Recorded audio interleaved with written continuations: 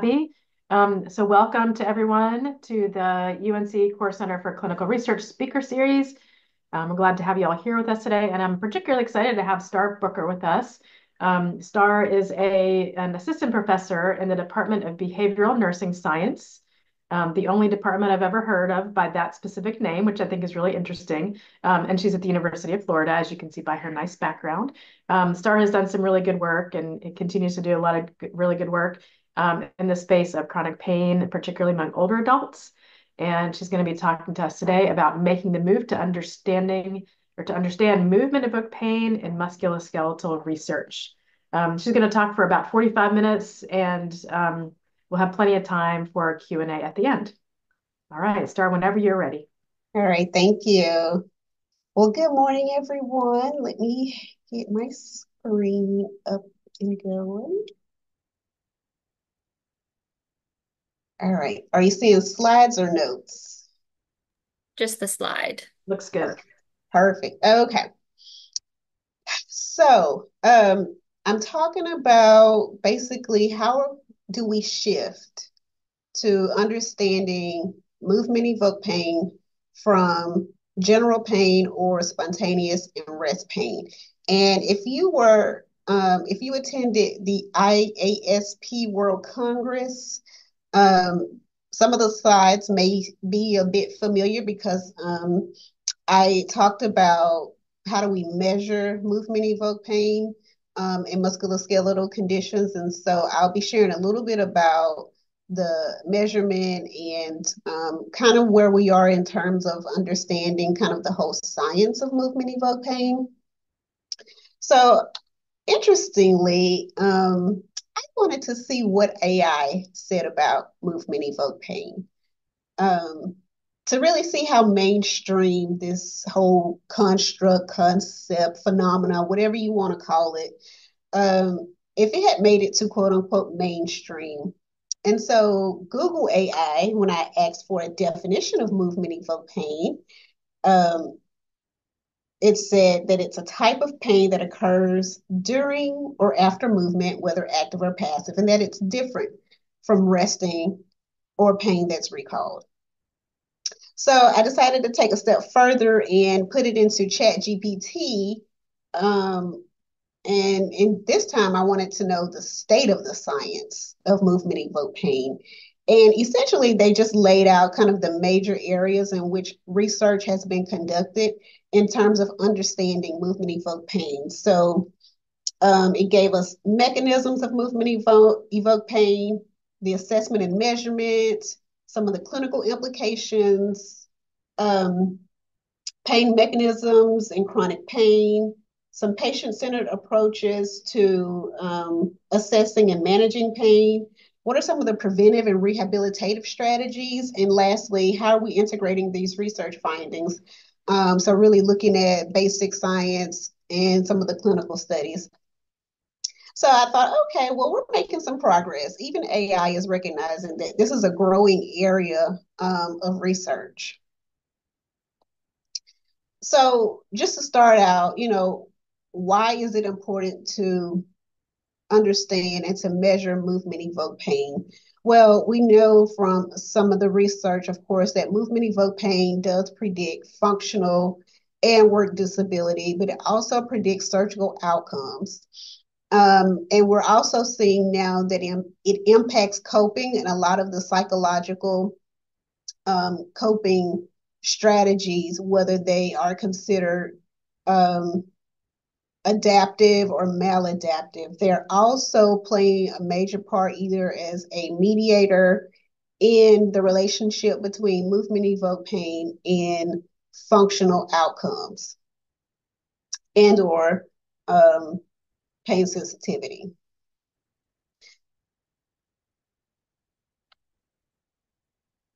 So in general, what's the relationship between pain and movement? Well, both pain and movement are universally relevant phenomena that influence the human experience in readily observable ways. Both pain and movement are necessary for life actions.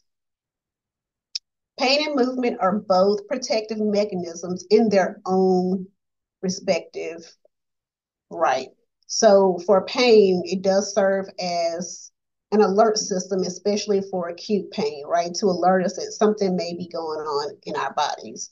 And then movement is also protective in that continuing to move prevents negative outcomes such as disability and mobility issues, um, and other complications, especially after surgery, right? So they're both protective and they're both important for different reasons. And we know that there are reciprocal relationships between pain and movement, such that pain affects movement while movement affects pain. And I'll kind of show you these relationships in the next slide. So, what do these relational patterns between pain and movement look like? Well, if you've seen any of my presentations on movement-evoked pain over the past 2 years, then you've probably seen this slide. But essentially, pain changes movement patterns and movement changes pain patterns, right? Pain can inhibit movement and movement can facilitate pain. And this is where we get movement-evoked pain. Pain can worsen or impair movement, but movement can improve pain. And this talks about movement-evoked analgesia. When pain is lower, people tend to move more. But in the reverse, when movement is lower, when pain is higher, movement is lower. So people tend to move less because they're trying to, in their minds, protect their joints or just rest and hope that the pain will subside. So these are kind of the 5 patterns that we see between pain and movement. Now, it's interesting that some of the early work in movement-evoked pain was done in mice or rats with cancer pain. And then the work began to move into looking at movement-evoked pain in human patients after surgical procedures. And a lot of this early work in surgical movement-evoked pain was done by Dr. Ian Gilron. But over the past 15 years, there have been a number of conceptual and empirical papers that have really challenged us to think about the relationships between pain and movement, to determine if rest slash spontaneous pain and movement-evoked pain are indeed unique constructs. And more recently, how do we improve precision measurement of movement-evoked pain and use it to predict outcomes and tailor treatments?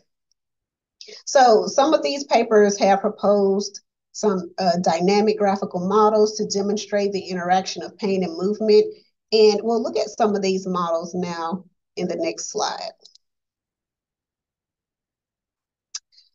So these are 3 models that really show, I guess, a different lens on the relationship between pain and movement. So in the first model, the pain and movement reasoning model, it was really designed to help improve or facilitate better clinical reasoning and judgment by considering the combined influence of some of the physiological, cognitive, emotional, and social inputs on neurophysiological mechanisms. And what this model helps us do, it helps to move us to identify the relative contribution of each of these 3 kind of major categories to the person's pain presentations and their movement dysfunction, and then to tailor the management to the principal influence or to the principal category. So if their pain is primarily stimulated, let's say, by CNS modulation, well, then that's the area that we'll focus on in terms of identifying the best treatments, whether they're medications or manual treatments. So then the second model, the one in the middle, this is an integrative model really helping us to think or move us from looking at pain and movement to pain with movement. And so really looking at pain and movement as kind of a dynamic relationship rather than separate processes. And so this particular model integrates pain with movement, and it requires us to first understand kind of the uniform or standard nervous system processes for nociception, pain and movement, and motor control. And then to look at kind of the dynamic and adaptive nervous system changes that lead to this integrative response of pain with movement. And then kind of the most recent model is this pain and movement interface, which kind of shows us the complexity and the individual factors that really influence not only pain and movement, but even resting pain and some of the outcomes, right? So the pain and movement interface, the primary components are movement-evoked pain, pain interference, and activity engagement. And together, these three things, along with their quality and quantity, leads to behavioral abilities. So it leads to either ability or disability in some regard. And so this particular model helps to move us to understand how movement-evoked pain is a dynamic phenomenon that fluctuates based on the type and intensity of movement, as well as the time frame and context in which it occurs. But it also helps us to understand the pain-specific pathways that lead to varying severities of disability. So here's another kind of crude conceptualization of mine, really looking at the pain with movement and the interaction between the two. And so as we think about these different models of pain and movement, it's really important that we consider the interaction of these other factors, right? Such as the disease or the pain syndrome or the, so for example, maybe it's osteoarthritis or fibromyalgia. To look at the mechanism or the type of pain, so whether it falls into more of a nociceptive or a neuropathic or nociplastic type of pain, to consider a person's normative behaviors and beliefs. So what do they believe about movement when they're having pain? Because that influences the degree of movement-evoked pain that they may report. And then also looking at how the brain is activated and how it responds to the combined inputs of pain and motor activity.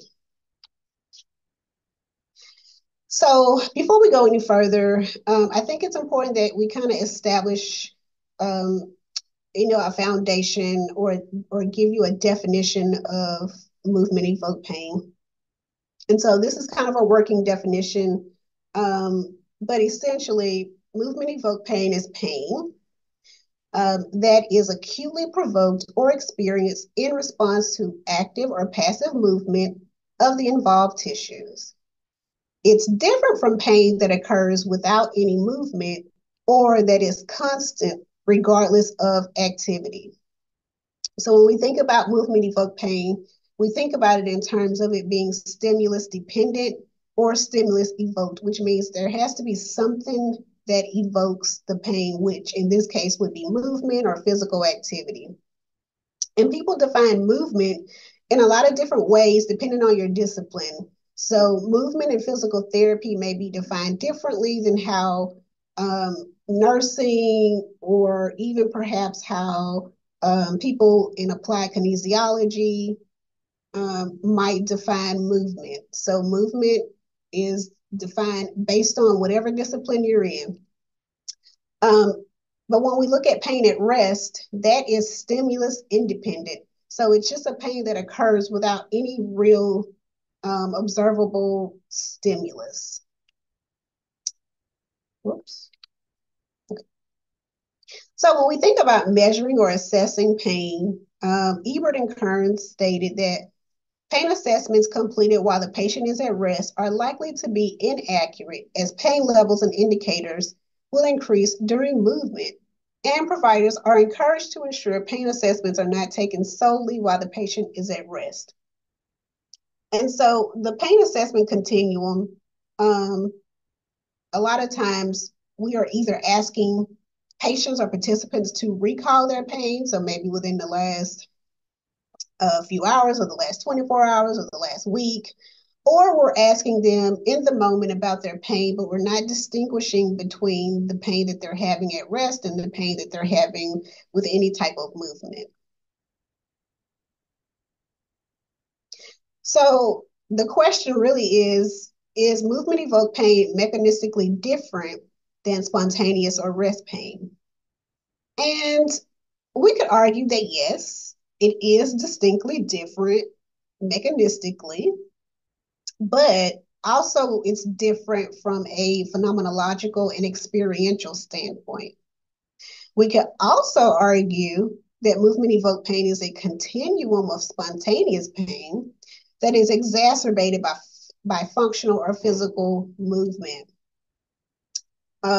So for example, you might have pain at rest and then it increases with movement. So would this be an exacerbation of spontaneous or rest pain, or is this movement-evoked pain? And so that's kind of the gray area that we have to explore. And currently we don't really know a lot about the two distinctions, right? Are they truly distinct, or is it a continuum? So in this study, they used a 10-item self-report questionnaire methodology to distinguish between rest pain and evoked pain in chronic neuropathic conditions. And the questionnaire is called the Finesse Pain Questionnaire. And essentially what we see for the different types of activities is that having a combination of evoked and spontaneous pain is higher than either evoked or spontaneous pain alone. And so this tells us that each type of pain does have its own unique characteristics that when they are experienced together, it's amplified, not only in the intensity, but also increases interference with daily physical activities and emotional well-being. But what this also shows us is that movement-evoked pain is not always more intense than spontaneous pain. Because initially our thinking was that movement-evoked pain will be much higher than spontaneous pain. But now we're seeing some data that shows it really is dependent on several different factors, whether or not movement-evoked pain is higher than spontaneous or rest pain. So let's look at a couple of examples from some of my data. So this was a sample of 83 Black older adults where I measured resting pain, or kind of their baseline. So when they first came into the lab, after they had rested for about 5 or so minutes, we asked them to rate the amount of pain that they were having in their knee. And then prior to beginning the first movement-evoked activity, we asked them to rate their pain. And so this is the SPPB baseline. And then we asked them to rate their pain immediately after completing the movement-evoked activity. And it's interesting because what we see is that both baseline pains are higher than the actual pain that they experienced during the activity. So I really don't know how to explain this, but what I'm thinking is that in this particular sample, that resting pain is a combination of movement and underlying spontaneous pain, that with short periods of rest and a low intensity, low impact task, such as standing balance, driven by mechanical pressure versus joint manipulation, the pain decreases. So let's look at a second figure. And so the second figure compared movement-evoked pain between Black and white older adults with knee-OA again. And it shows us that one, baseline resting pain is higher in Blacks than in whites, and that the pain during knee flexion and extension increases and decreases in both Blacks and whites, but it's not at the same rate. So for whites, the pain decreases immediately after the movement stop, and then it kind of plateaus off at 30 and 60 seconds, and it remains above their resting baseline. On the other hand, for our African American group, it takes longer to decrease, for the pain to decrease after the movement, and the pain decreases below their resting baseline. However, at 1 minute out or 1 minute post movement, the pain begins to increase again, which tells us that there's some dysregulation in their ability to sustain inhibitory responses. In addition, it could be that spontaneous pain might be temporally summated hypersensitivity from activities of daily living. And so this particular figure points to my next, leads to my next point about understanding the different temporal responses to movement-evoked pain. So earlier this year, we published a paper trying to better conceptualize movement-evoked pain and also to try to understand the different patterns of movement-evoked pain. And as you can see here, there are several temporal patterns that we observe in individuals with chronic pain. So in some cases, the pain does not change with movement. In other cases, the pain increases and then it slowly decreases. But in other circumstances, the pain may initially increase and then it may plateau over time. So I think it's important that we really, in our analyses, that we really start to tease out the different temporal patterns that people are experiencing so we can better understand the different mechanisms that may be leading to these different experiences between individuals. So when we examine temporal patterns, it's also important to assess not only the change in intensity, but also looking at kind of the spatial spread and the quality of the pain. And so one way that I'm measuring spatial change in particular is to ask participants how much of their knee is hurting, and participants rate this from 0 to 100%. So I get a baseline and then I get a rating after. I get a rating baseline, and then in some cases, I get a rating during the activity and after the activity. And I've just kind of started to look at this data, so I didn't include it in the presentation today. But I really wanted to know more about how the movement impacts how the pain either spreads or stays the same, and to understand what areas of the knee that it spreads to, right? So is it the anterior, posterior, is it the medial or the lateral? So here's another example of temporal patterns by Dr. Corey Simon in his work in, I think it's chronic low back pain.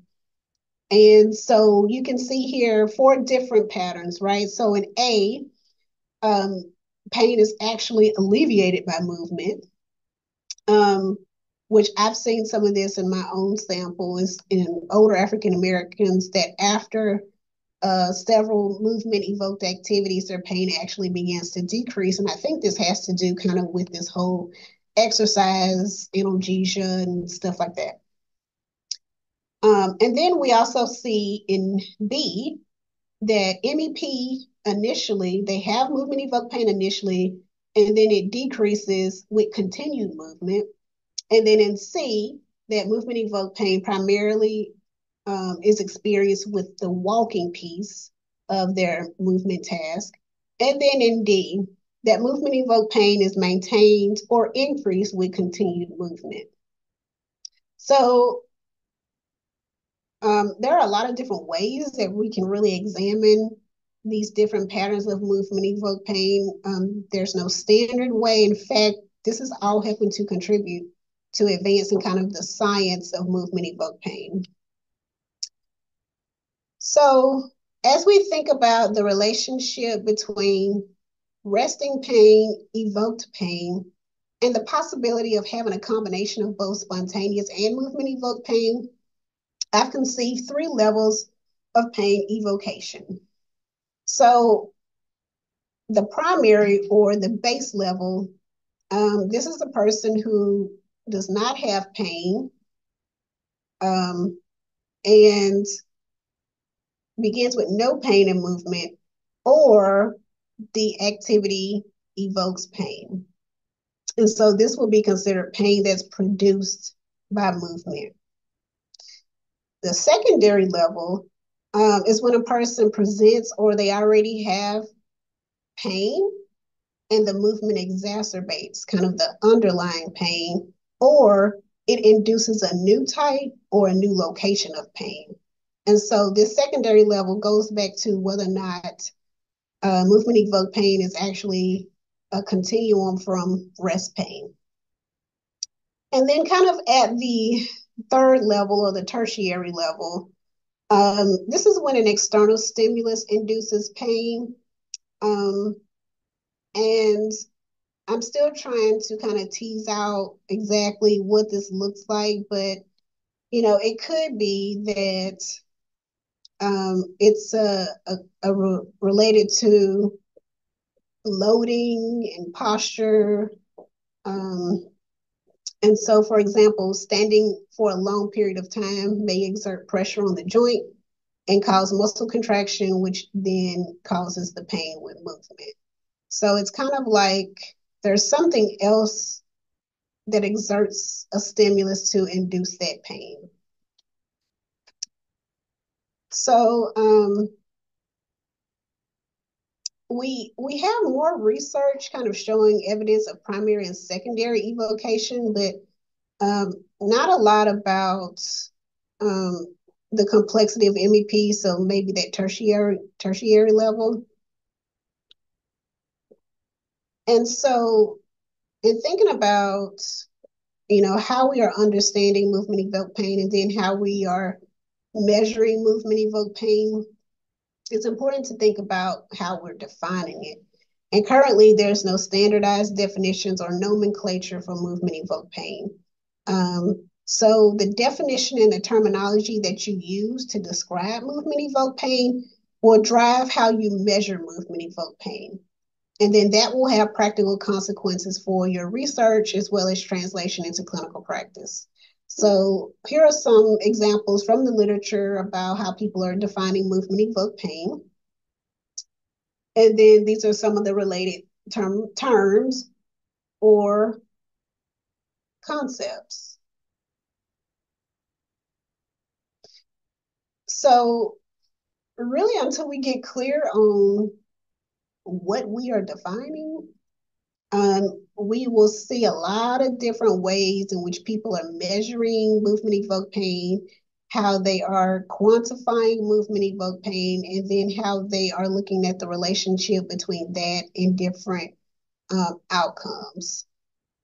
So, for example, if your definition of movement-evoked pain is pain with walking, then your movement-evoked tasks that you would use would be some type of short and long distance walking. You might also include some type of gait analysis as the functional outcome. So again, there's kind of this wide spectrum of testing paradigms in terms of looking at movement-evoked pain.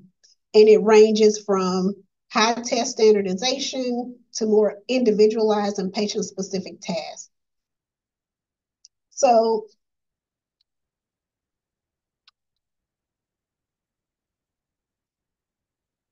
when we think about what would be the best or most appropriate, like, evoke pain tasks to do with different with different conditions or pain conditions. These are just some examples, and this slide was developed by Katie Butera for another presentation that we did together. And so, for example, if you're looking at Achilles tendinopathy, you might try to isolate a particular joint movement, and that could be maybe with some repeated calf raises, versus someone maybe with low back pain. You might do like the back performance scale or a stair climb scale. So it really depends on the condition, but also the population that you're working with in terms of which testing paradigm that you use.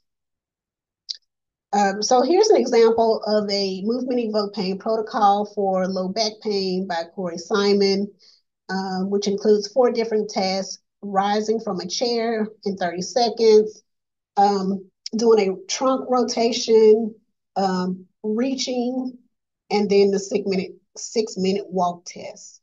So pretty simple 4 tasks, right?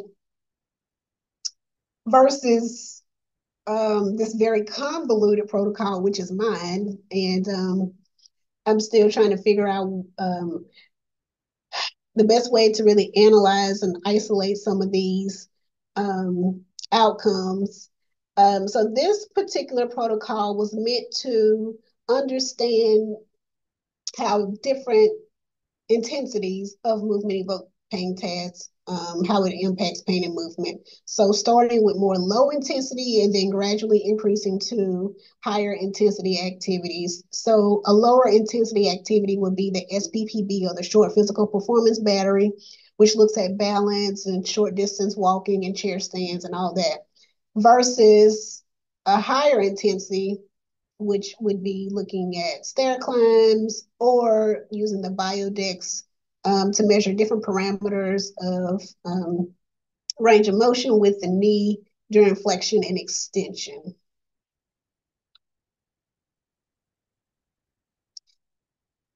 So again, there are numerous methods and protocols that are used to induce and measure movement-evoked pain, and this contributes to the current lack of standardization and complexity in understanding movement-evoked pain.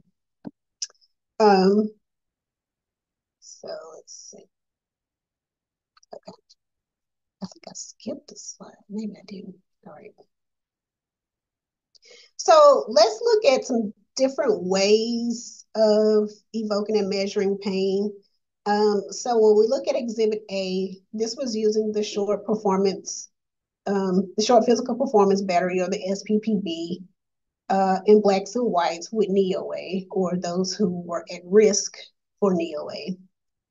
In this particular study that was done or led, the PI was Roger Fillingham. This particular secondary data analysis. So in that study, we didn't measure resting or spontaneous pain, so we really don't have a baseline. But what we did notice is that there are significant differences in movement-evoked pain between blacks and whites. In fact, pain intensity scores in blacks were nearly twice as high as whites. In Exhibit B, with chronic low back pain, movement-evoked pain was present in 81.3% of whites. But one thing I want to point out with these 2 examples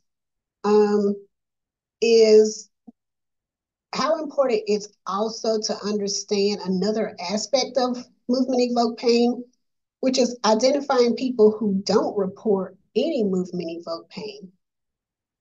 So in Exhibit A, there were fewer blacks who reported having no movement-evoked pain compared to whites.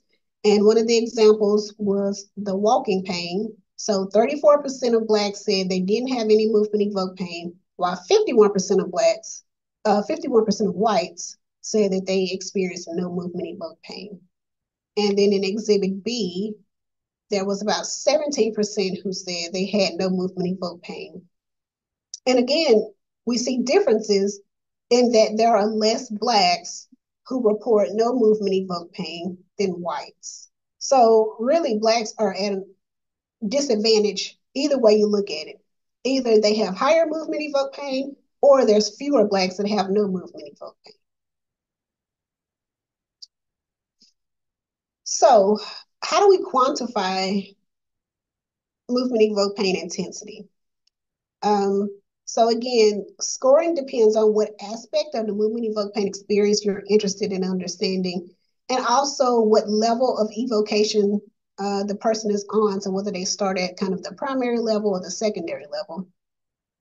And so here are 5 different ways um, that you can quantify movement evoked pain, right? So you can construct a sum score or an aggregate score where you're just kind of summing all your post-test ratings. And your question might be, does a battery of tests elicit or evoke pain? The second way would be to just look at the average individual post-movement ratings. And so for this, you might simply just want to know how much pain does a single movement or physical activity result in. The third way is to look at the average of all post ratings. So this is kind of like a mean score of all the activities. And your question might be, after repeated tasks, what is the average pain experience during and after these tasks? And then the fourth way is to construct a change score.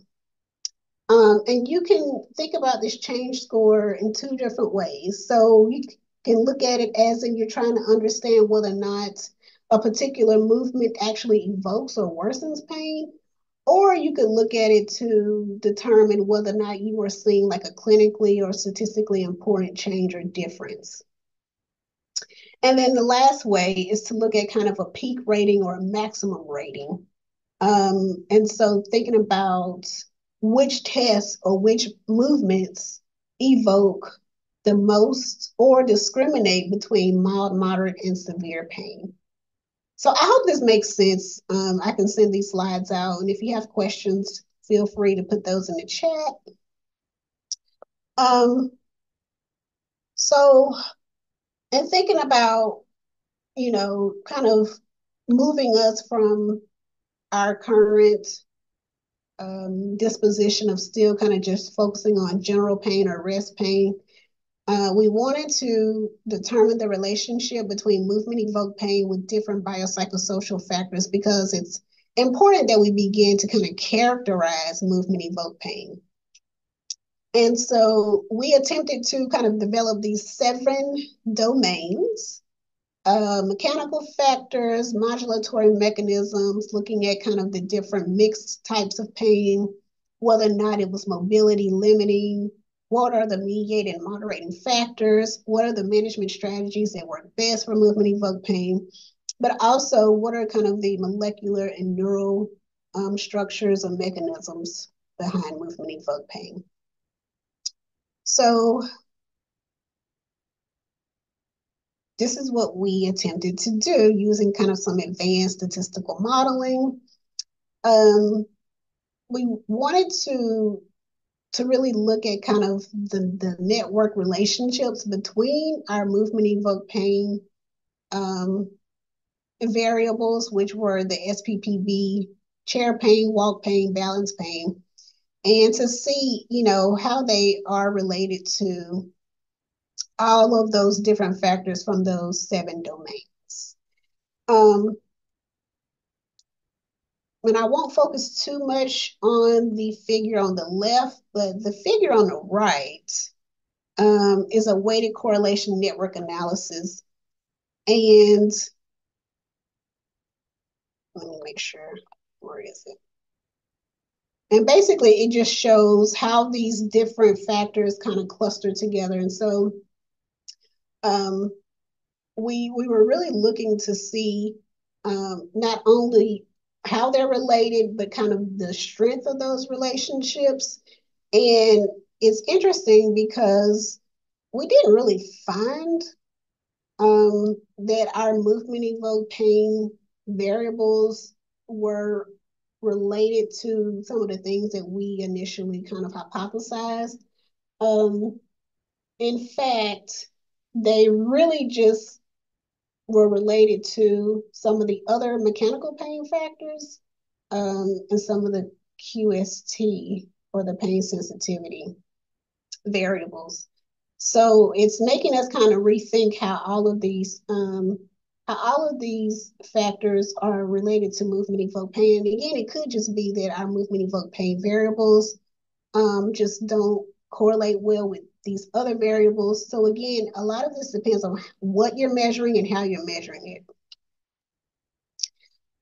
So just want to leave you kind of with some food for thought in terms of measuring movement evoked pain and understanding the mechanisms. Some questions that I've been thinking about and questions that others and I have talked about. For example, do we need to look at how long it takes for a person to get back to their baseline after a movement, right? And then what constitutes a baseline? Is it the very beginning of the session, or is it right before the activity? You know, should we be assessing like kind of this total movement evoked pain at the end of the session, kind of like a cumulative movement evoked pain? But also we need to think about, in terms of our protocols, what is considered rest for participants? Should there be a standard resting period? And how should we account for that in our analyses? Should we measure the time to complete the activity and consider that as an important aspect of the temporal experience? And then just some other kind of biological outcomes. You know, do we need to measure blood pressure before and after a movement and look at that in terms of trying to understand the relationship between pain and movement? But as we continue to advance this area, we also need to start to look at acute movement evoked pain and kind of the factors that influence the transition from acute movement evoked pain to chronic movement evoked pain, really figuring out or identifying the typology, the etiology, you know, whether movement evoked pain is a symptom, is it just an experience? Is it a type of pain? What is it, right? And then, of course, trying to standardize terminology as best as possible. Um, so, again, thinking about these different possible continuums, uh, we also need to think about research that helps us distinguish between movement evoked allodynia and movement evoked pain, understanding the opposite effects of movement on pain and investigating the pathways in which different movements either cause movement evoked pain or movement evoked analgesia. And then also looking at it from a clinical standpoint in terms of clinical differences and improvement. So, what's the clinically important change that is needed? Looking at patient-driven, minimally clinically important differences, but also the number to treat in terms of movement evoked pain and different management strategies. So with that, I will end my presentation and open it up to questions. Thank you, Star. I'm looking at the chat. I don't think I see anything yet. Anybody could feel free to either put something in the chat um, or just unmute and ask. Yeah, thank you, Star. Great job. I really enjoyed that. I'll start with a question while we're waiting for others. So our group has thought a little bit about just the idea of sort of fear movement and I don't know if there's resilience is quite the right word for it, but just clinically, we know there are some people who have pain and just kind of stop or slow down. And then there are other people who have pain and they kind of push through it. And I'll in between. I don't mean that that's like a dichotomy, but that is definitely a characteristic, right? Is people's response and what they do about their pain in terms of how that affects their activity behavior. And Grace Lowe actually did a paper in osteoarthritis, and then we repeated in another osteoarthritis sample, looking at, I think she called it like activity adjusted pain, which seems to be an interesting concept rather than looking at just, and it's a little bit different, but I think related to what you're talking about with movement evoked pain. So instead of just using just pain, like the WOMAC or something like that, to look at lower extremity joint pain, factoring in people's activity. And that seems to be a little bit more predictive of other outcomes. In other words, people who have pain but remain active tend to do a little bit better. I think there's really a lot of interesting things to consider and study in that area. And I don't think a whole lot has been done. So I'm just curious about your perspectives on that. If you've done anything in that area, what you think are maybe some important research questions or directions when we're thinking about how to study our measurement of pain in terms of, people's behavior and what they do or don't do in response to that pain with respect to their activity. Yeah, so it kind of goes back to the one slide where I was talking about how people's behaviors and beliefs play into kind of that whole interaction between pain with movement and um, and some of the older African Americans that I've worked with, um, we do see that a lot of times they are more inactive in terms of like, physical activity and exercise. And when they come into the lab and we start doing all these different movement activities, their pain actually gets better with some things, right? And so really helping people to move from this fear avoidance standpoint to really understanding the benefits of movement and activity in helping to relieve their pain is really important. Um, I did collect some ecological momentary data, looking at kind of um, their current activities as well as their pain. So looking at what people were doing when they reported their pain. So whether they were, walking or sitting or laying down. I haven't looked at that data yet. But I do think it's important that we start to understand people's normative behaviors, how that impacts pain movement, but also their performance on different functional tests.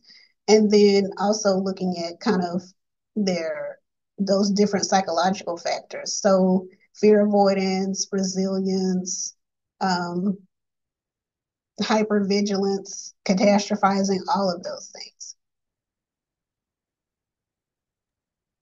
Yeah, thank you, Star. Um, Other questions or comments? I have a question, and I'm sorry if I missed it. I had to step away for a minute, but could you talk a little bit about the role of inflammation in movement-evoked pain? Is that something that you've been able to look at? Do you have any measures in terms of, mechanism that might be related to more or less inflammation being present? Yeah, so I have not looked at inflammation. That's a current project that I'm trying to hopefully get going. Um, so in Rogers' study, they did collect some inflammatory biomarkers. I'm not sure that they've looked at it in terms of movement evoked pain, but at our presentation at IASP, Dr. Ian Gilron did talk about the influence of inflammatory mediators in this process. I don't know that we have a lot of research on it, but we're definitely thinking that inflammation plays a part in this. What role it plays, not exactly sure. We're not sure if the inflammation piece was is directly related to whatever particular pain condition that they have, um, or or really, what is its role in either rest pain and movement evoked pain. So that's definitely an area that we need more research, um, but not a lot so far. But but yeah, but in thinking about kind of those 7 domains that I listed, that would be in domain 7. So kind of looking at the molecular and all of that. Yep. Thanks for your talk.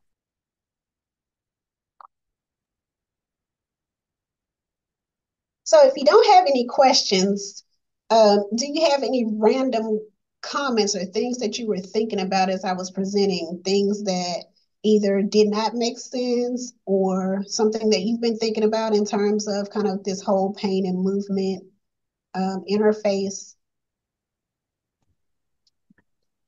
I have a question, and I guess one of the things I was thinking about kind of intersects with the question. So, in the protocols that you showed about the various ones to test kind of movement evoked pain, are the tasks ever randomized?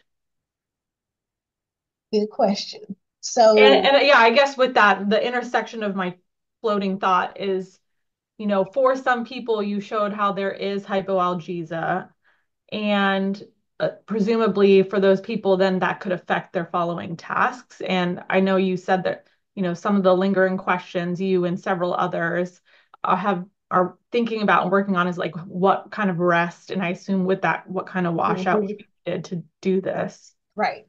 So, in some of the studies that are published, they do randomize the task. I did not randomize the task, and that's one of the things that I probably would do differently, would be to randomize. But, I was really kind of looking at this gradual progression in task, and so I'm not sure how it would have worked with my particular protocol. But I Mhm. think in the future, there's definitely something we need to think about. Should we be randomizing these tasks? Also, again, should we be standardizing the rest period so that we don't have this kind of overlap, right? And this continuance from in movement evoked pain from one task to another, because in the end, if we don't give people sufficient time to rest and return to baseline, which they may not return to baseline because they may be having some um, dysregulation in their central nervous system and some pain sensitivity, which we see in a lot of African Americans, right? Um, but in really thinking about, should we be giving them sufficient time to get either back to baseline or as close to baseline? And for example, in the biodex, we did 2 repetitions and we gave them a 2-minute rest period. And the 2-minute rest period seemed to do well. Um, but I've been thinking if I need to extend that and maybe to 5 minutes, right?